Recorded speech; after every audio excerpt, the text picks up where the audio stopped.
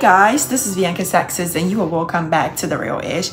You know, here we do it like nobody else does it, and today I'm about to give you guys a video that I think everyone should see before booking their flight to the United States, which is 7 things that I wish I knew before coming to the United States. You know what, let's just get right into the video. So bringing us to the first thing that I wish I knew, it might sound a bit superficial, like very like petty or something, but like I really wish I knew it because of like what I went through.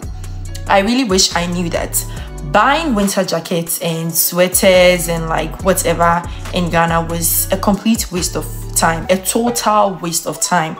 Why am I saying this? Because you should know that in Ghana we don't experience like the cold, whatever, we just experience normal cold. So they're selling winter jackets in Ghana. The winter jackets that they are selling in Ghana would not be the quality ones that could like actually help you adjust to the cold here.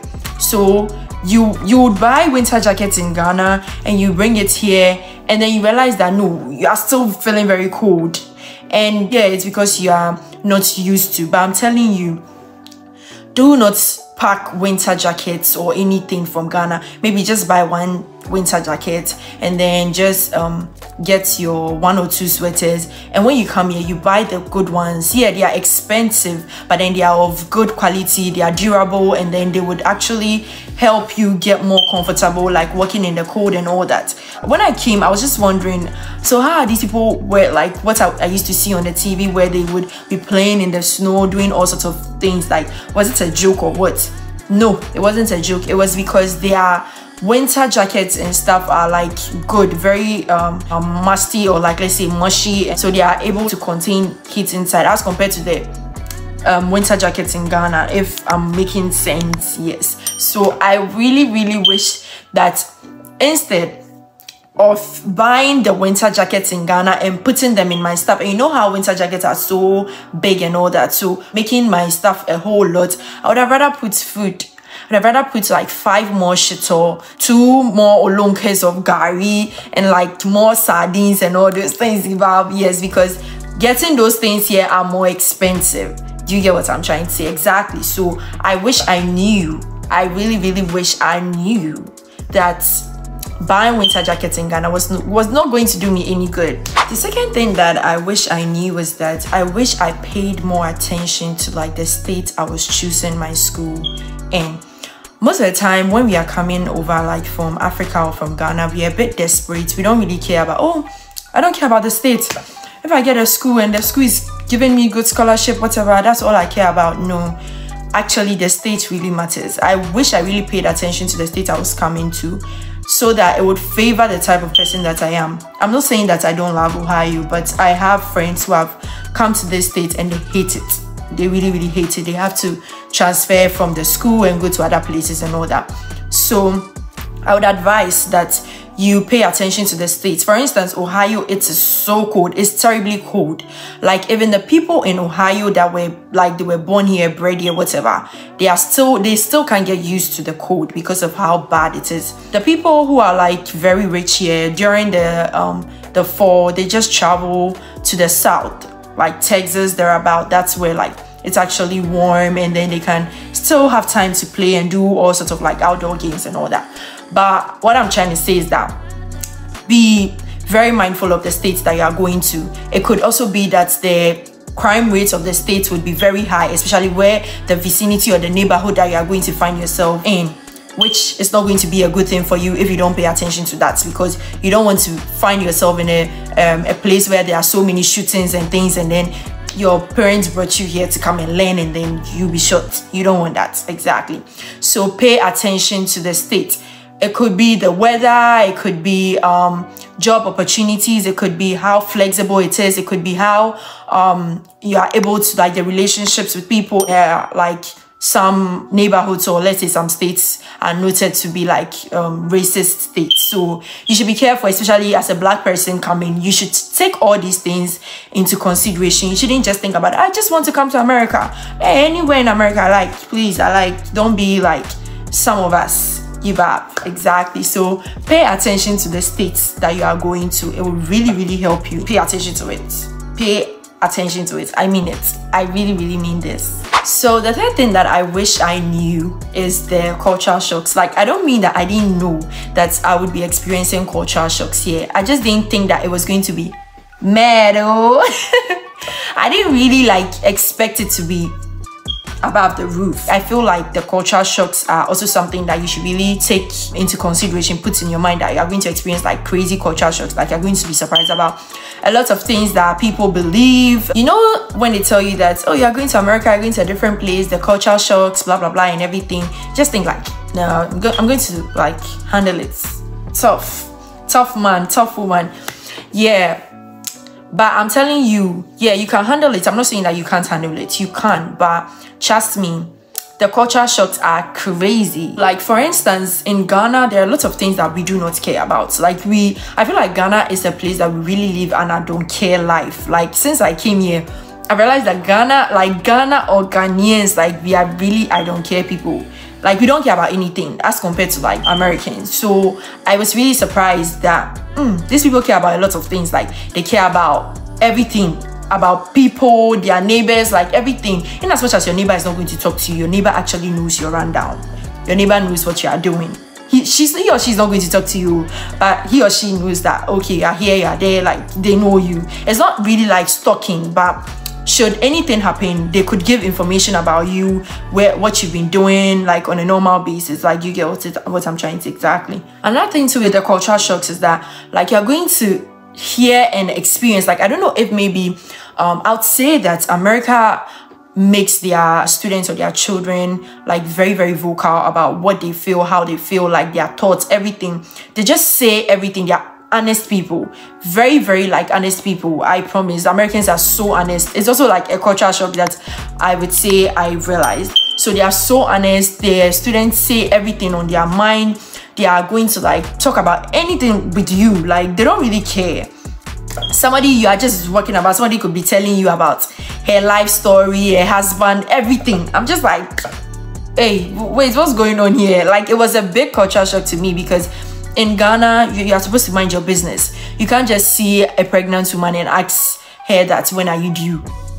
They would say you're a witch, you're a wizard. That woman would start spraying holy water on you. Like, come on, this is Ghana. Do you get what I'm trying to say? But in America, it's like a normal conversation.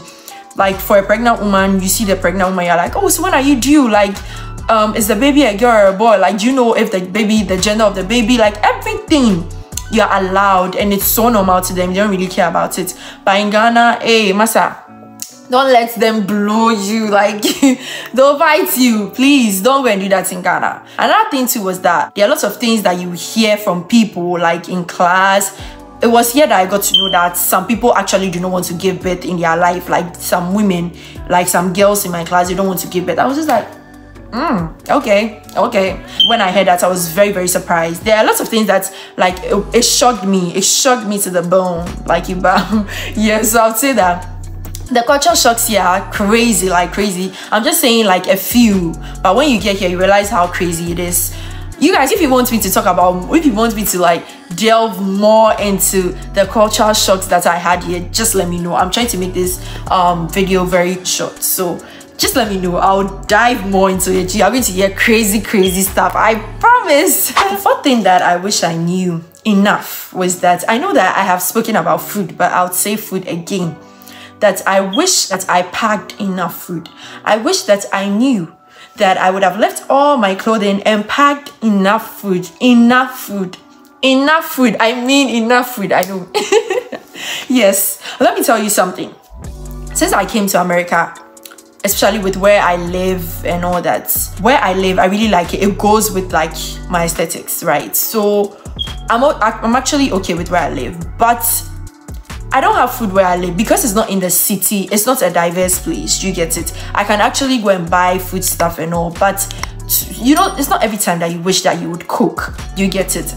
And I've had enough of the burgers. I've had enough of the mac and cheese. I've had enough of like all these Italian, Mexican like stuff. I just wish that there was like an African restaurant too nearby, and then maybe I could just order for food like once a while when I'm just like tired of cooking. I could also just order for food.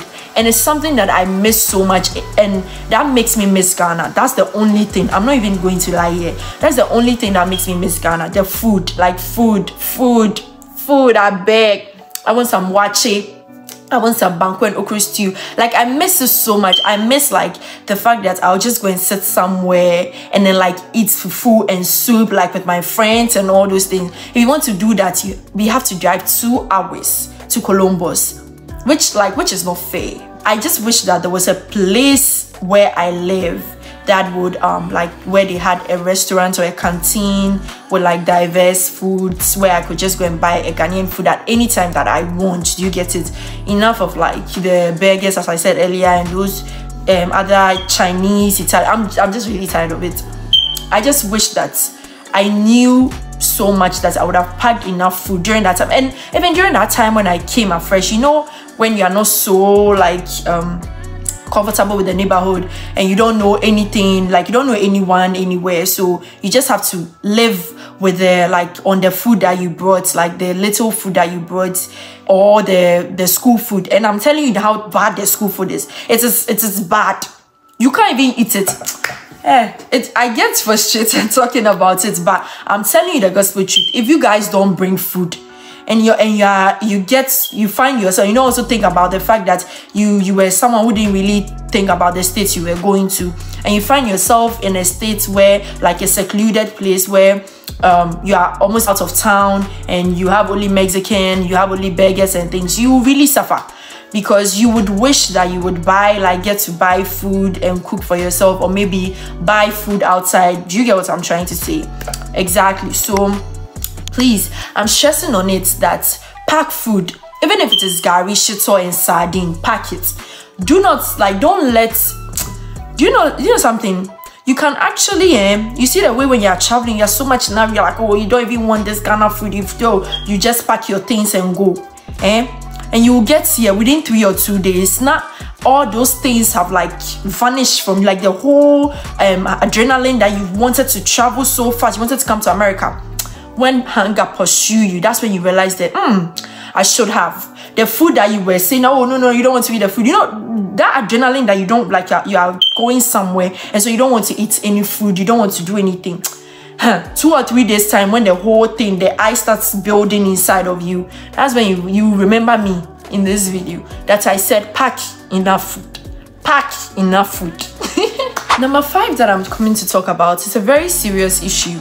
And like, I feel people should actually like put more importance into it, like attach more importance to it, because it's very serious. What I'm about to talk about is healthcare system here in America, here in the US. The healthcare system here is very, very dicey, to be very honest. I would say that immediately you step in America, just know that you would need your insurance. Get your insurance immediately you step in America, immediately, and have your insurance back in Ghana too, so that in case anything happens, and then let's say for instance you feel like it's too expensive, you can't do it here in the US, you go back home and go and do whatever that you have to do. I wish I knew that the healthcare system here is so expensive.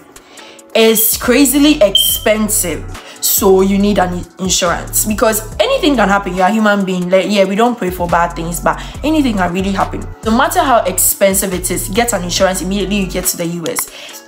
Even you can actually Google, giving birth here costs like $80,000 for some people, and after insurance takes over, they are still paying huge amounts of money. Once again, healthcare here is very expensive. Even if you have insurance, after you go to the hospital, whatever, they bring your bill. After your insurance, it's still expensive, my sister. Very, very expensive. One health insurance which I would recommend is ISO. It's very good for international students. So get health insurance, my brother. Don't go and do yourself can't pay because of $200 that you pay.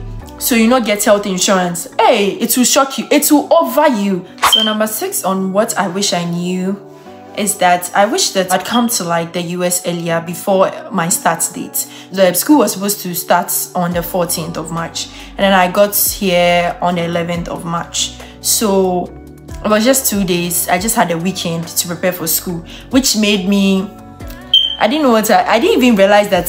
It got to a point I didn't realize that I was actually coming here for school because of like the excitedness, the jittery, like all about. So it felt like, I don't know, was I really coming for school? I was not prepared for school. I was only prepared for the travel. I was not prepared for school. So I just wish that I had maybe a week, you know, if I had come, let's say 2 weeks before something, to get adjusted to the place, get to know my surroundings, get to like learn a bit more, get to know where my class is supposed to be at, like certain little stuff that I wish I knew before like the whole school thing started. So I just had 2 days, like I just had Saturday and Sunday, and that Saturday and Sunday I was just like indoors because it was so cold for me. It was terrible, and I just was eating gari and shit all, like, you get, the whole thing felt like, but I was just happy just because I had come here. So I was just happy. Thinking back to everything, I wish that I came like 2 weeks before. Then I would like get used to everything, get to find the coolest spot, know where my class was, like get to have a good tour of the school. Before, we actually had a mini tour, but it was not like a really good tour where I was even understanding anything that anybody was saying, because I was just so happy.